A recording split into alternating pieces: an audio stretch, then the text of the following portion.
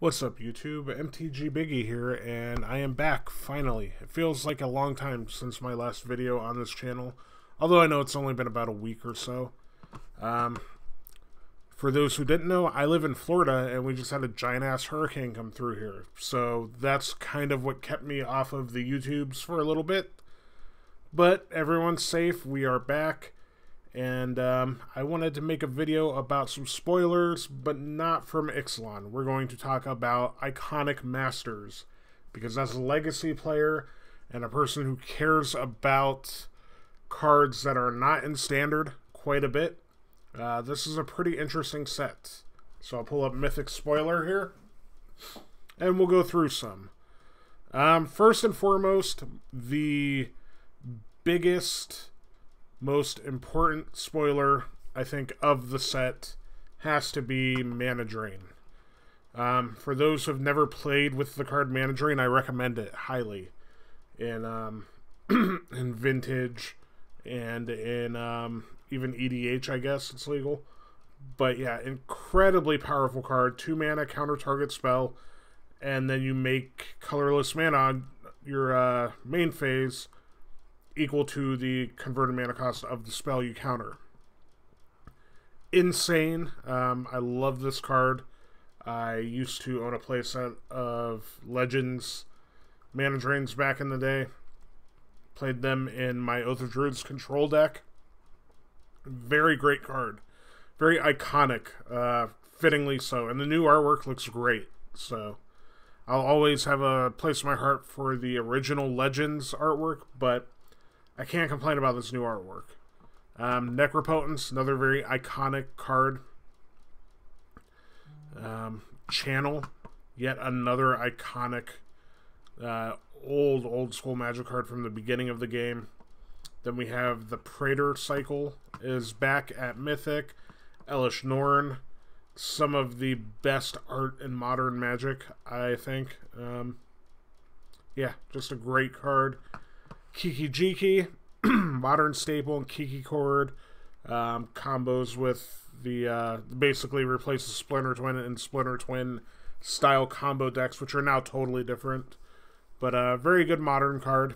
Primeval Titan, Scapeshift is all over the place. Green Red Valakut, so that's a solid reprint to keep that price in check. I'm not a Magic Finance guy, but I do like seeing all these reprints to keep singles in check. Particularly for somebody that doesn't own Mana Drain anymore. Maybe now I pick up a few of these. Who knows? The dragons from Kamigawa block are back. Ancestral Vision, a card I very much had interest in playing in Modern when it was unbanned, and just didn't want to invest that sort of money into. Very cool artwork as well, so now may be the time to pick them up at Rare, not Mythic, which is nice. Cryptic Command, another card that's been hovering in like the $20 range. Very nice to see. We didn't get a ton for Death and Taxes. Resto, so if you're playing Modern Death and Taxes, that'll keep that price in check. Thoughtseize, another great reprint, original Lorwyn art, which is very cool. I have always enjoyed Thoughtseize as a card, playing with and against it. I think it's a very good interactive sort of Magic card, and leads to a lot of decision making, which I find important. Serra Ascendant was pretty pricey. Another piece for Soul Sisters in Modern, if you want to play that deck, just like the worst mono white deck in Modern, just because Death and Taxes is still a thing. And like for limited purposes, we have some good removal. Doomblade, Fireball, stuff like that.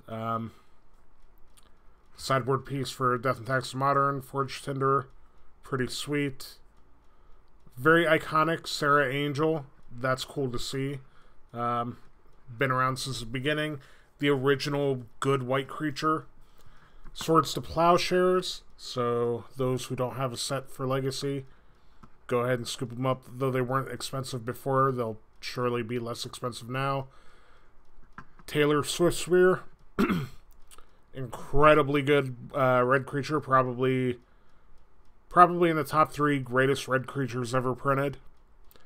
I played Burn for quite a while.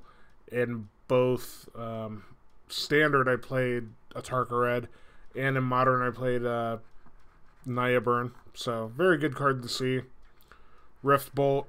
Those who wanted to start picking up pieces for Burn in Modern, there's a couple for you there. I know Rift Bolt was climbing a little bit. Bunch of other commons, uncommons. Don't have time to go through all of those. But I'll scoot down here a little bit. A lot of cards that make the limited environment look really, really fun. Some other big hitters. Knight of the Reliquary. I know this guy's all over Modern and in Legacy a little bit. Or this girl, I guess, if we're being accurate. Very iconic card to me, Spiritmonger. I was playing the game when this card came out, and we were all like, holy shit, that card is really insanely good.